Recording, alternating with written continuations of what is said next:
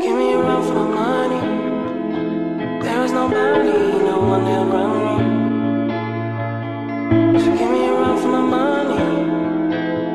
Remember when I said this? So I really want to start getting hair extensions again this year. Nara Smith voice. So that's exactly what I got started on.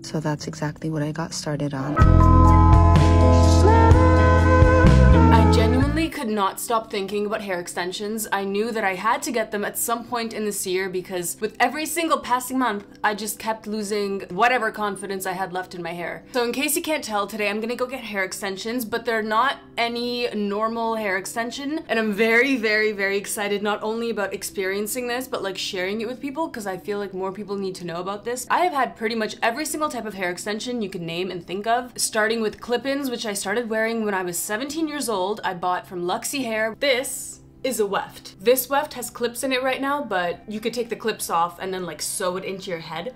Not actual head, your hair. Imagine, that would be horrifying. And we'll be right back with the rest of the video in 2 minutes. But for now, let's talk about the sponsor of this video, Songmont. Songmont's ever versatile Luna bag, this time in a vegan caramel color, is the newest bag in my lineup for spring. Which not only is her leather vegan and plush, and her hardware electroplated and fade resistant, but impressively, she's made from recycled ocean plastic and waste. How they turn non-degradable marine litter into a 𝘀cie Galerie Lafayette in Paris is absolutely beyond me, but I respect it and I'm here for it. I gravitate towards Luna whenever I go out for a full day of activities because although over the shoulder is my favorite way to wear her, she can also be shaped into 4 different looks with a detachable handle and strap. If you're trying to go from a day to night look, all you have to do is take off the strap and connect the clasps together, and boom, she's a clutch. Then loop that strap through and she's even more unique than you thought possible. And if your day is so busy that you can't pay any mind to her, I'm sure she wouldn't take it personally. You can install the longer strap and wear her crossbody. But wait, do you guys remember my first Luna bag? Made of milled fine calfskin leather in the most perfect shade of jade I have maybe ever seen. Unlike what we traditionally know to be true about affordable bags, i.e. they'll lose shape and look worse with age, Luna here ages more than gracefully as she develops a glossy, warm look to her leather that'll be unique to every bag's life, which of all the designer handbags that I own, I can say rarely ever happens and is just a testament to the quality of Luna's leather. And as a girl who usually only buys black or cream designer bags because, well, it's assumed that those colors would match every outfit, I love how this pistachio jade color adds visual interest to my outfits and actually never clashes. So thanks Luna for showing me that a beautiful leather grain plus a gorgeous shade of green equals one of my favorite everyday bags for decades. Sorry for the jump scare. After my deep dive on Songmont's monogram motif collection last month, I couldn't help but feel like I missed out on this Mont hobo bag, which not only have hobo bags officially made a comeback in the world of fashion, but the delicate and light variation of Songmont's pattern, which displays mountains, pine trees, clouds, and rain, plus the functional size of the bag kinda made me feel like I just discovered my new everyday bag. She's more petite than my usual large drippy tote, which I wear every single day, but she's still large enough to fit everything I could need to casually run errands or attend castings around the city. And the elephant ear pockets on both sides, which allow you to slip your phone in for easy access, only make a busy life feel a little bit more effortless. She's made of a sustainable material that's a mix of French dew-retted linen and TPU, which is lightweight yet resistant to water, oils, greases, and solvents, so I know that there is nothing that she wouldn't survive. Thank you guys for listening, and let's get back to the video.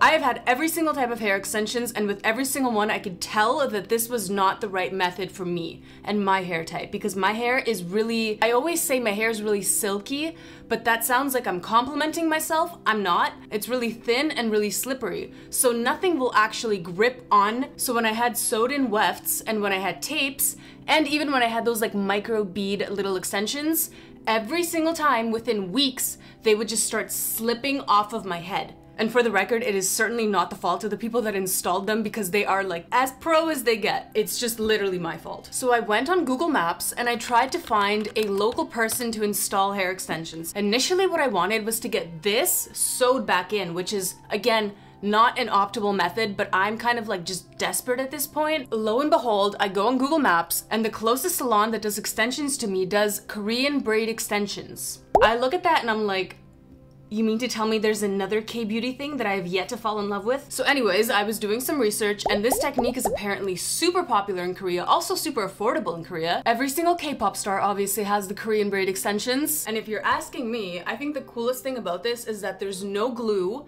Everything is braided gently onto your hair and then tied with a string. It says no glue, no pliers, no heat, no hair loss during removal. The weight is separated into your whole head, which means that there's no strain on your scalp, and no hair falls out during shower. The hair can also be reused for like a year, which most other hair extension techniques you have to actually throw the hair out after because it's no longer good, which is so wasteful. So anyways, I read about it and then I literally could not stop thinking about these Korean braid extensions, and so I messaged this salon that was really close to me and I said, hi, can I please come in for a consultation? Oh my gosh, by the way, there is this other technique. I don't know who else has seen this, but there's a person on Instagram that does like hair extensions with a UV light, like basically a nail lamp. Somebody even commented it's 𝘀cie extensions for your hair, and like how true. Basically what they do is they like glue the actual strand of hair to your hair with this like nail glue and then a UV light, and then it's supposed to stay for I don't know how long, but despite that being a very cool technology, I don't think that it's superior to this one. A question that a lot of people ask about hair extensions: won't it damage your hair? Isn't it gonna cause your hair to fall out? I can confidently tell you, we don't care. Let me tell you something. We don't care. That my hair will fall out and get damaged regardless. Literally at the same rate. Basically, it's a risk I am willing to take so happily, so let's go. I also failed to mention the fact that I did already have a consultation last week and they had to special order me the color of hair that would match my dyed hair color. So this should take a couple of hours. For me, it has taken as much as like 5 hours, but hopefully this will only take 2 hours. So this is Rain, who's gonna be doing my hair extensions today. Hello. So I guess people would be wondering like, how long does it last? So this kind of extension is gonna last 2 months, around 2 months to a month and a half. After 2 months, you will feel like it's not gonna fail, but it's gonna grow. So it's gonna have the regrowth, and it's gonna be long here. So you're gonna feel it's not tight to hang in the hair. But other than that, there's nothing to bother with it.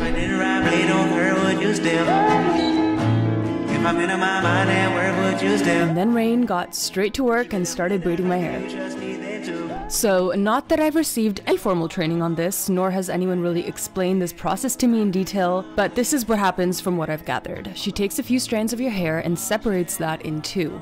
Then she twists the 2 strands and then braids the extensions in with that. Ties it off with a string, cuts it, rinse and repeat 20 times, and then you're done. By the way, I'm recording this audio like a month later, so I can confidently at this point say that I've had 0 problems with this, and this might just be the best technique ever, in my experience. Then Rain cut the hair, even though I do wish she kind of left it a little bit longer, but I guess that's my fault because I told her that I mostly wanted it for volume. My advice, don't cut them too short, or don't cut them pretty much at all. You're gonna want mermaid hair, trust me. I love the feeling after you get hair extensions and then you walk around and you catch yourself in the mirror and you're like, that's me, like I look good. So if anybody's wondering, she mixed 2 different colors of extensions together. I mean, I think you could even see it in the video that she was kind of like tying 2 of them together. I just have this type of hair color that apparently not very many Korean manufacturers of hair extensions make. By the way, another huge reason why I wanted hair extensions is because when I have them, I can style my hair once and then it'll last me 3 or 4 days. If I don't have hair extensions, my hair cannot hold any style. So Rain, the extension stylist, and I obviously spent the entire time just talking about everything there. And one of the topics of conversation was my boyfriend. And I was texting him just now and telling him this whole story, and then I'm like, why don't I just vlog about this? Because I always do this, and texting him pictures or like telling him stories, and I'm like, this is why I don't post, is because I give him all my good brain thoughts. I should be giving them to you guys. Anyways, Rain, if you're watching this, which you probably will be eventually, thank you. I literally feel nothing on my head. Like, it has pretty much no weight. Of course, I'm gonna give it some time to like really conclude how I feel about these extensions. Okay, so anyways, Rain was asking me about me and my boyfriend.